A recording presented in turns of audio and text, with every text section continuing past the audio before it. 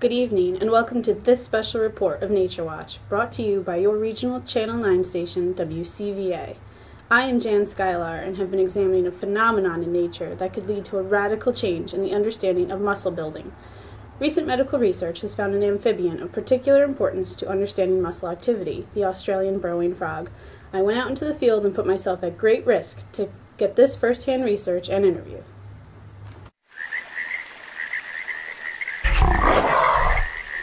I am with you now, reporting directly from the Australian outback in search of the Australian burrowing frog. These frogs are out in the open now, but soon in the hot summer season they will burrow and hibernate for up to 9 months. Unlike other hibernating animals, these frogs do not experience muscle atrophy during their sleep. Studies show that these frogs retain the same muscle mass and power throughout their slumber. The mechanism for this anomaly is unknown, so I'm going to find one and muscle it out of them.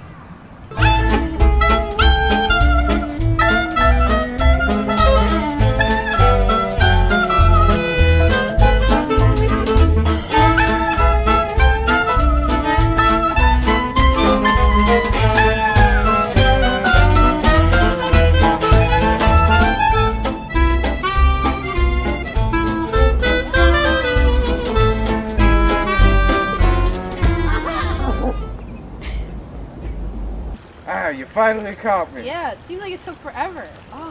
What do you want? You trying to make me late? My name is Jan Skylar. From WCVA, we're doing a study on your species of frog, Cyclorana albogotata. What is your name, slimy fellow? Slimy fellow? I may be slimy, but I am certainly not your fellow. You may call me Magnum, buffest frog in the outback. Interesting that you say that, buffest frog in the outback. Our studies show that your species is different from others. You don't lose muscle mass when you don't use them. Why is that? Shut up! Are you trying to tell everyone? I've won the Outback bodybuilding contest for the last 10 years. No one has even come close.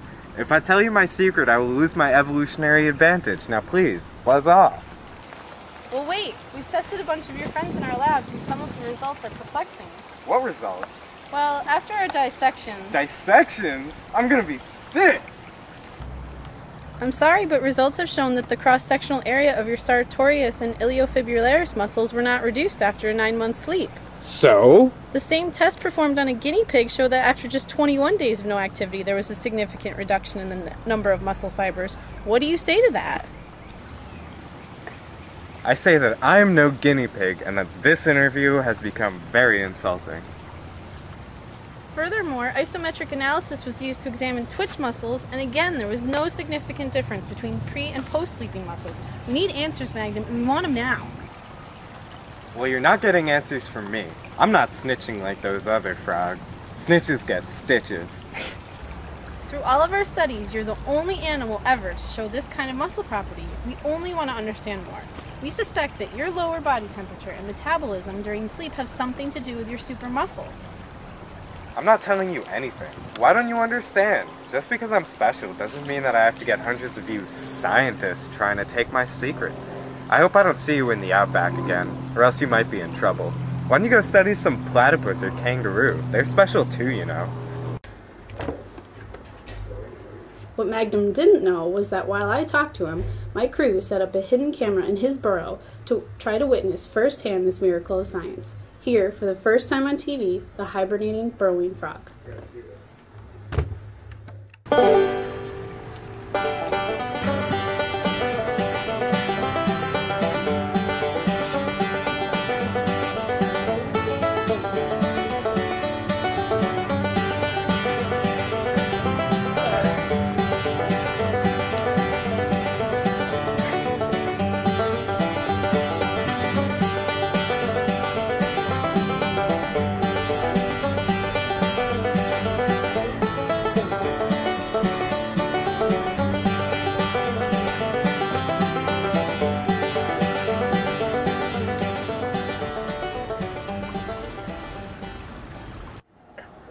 Thank you for joining us for this edition of Nature Watch. As you can see, this frog doesn't actually have an evolutionary advantage. He just owns a pair of dumbbells.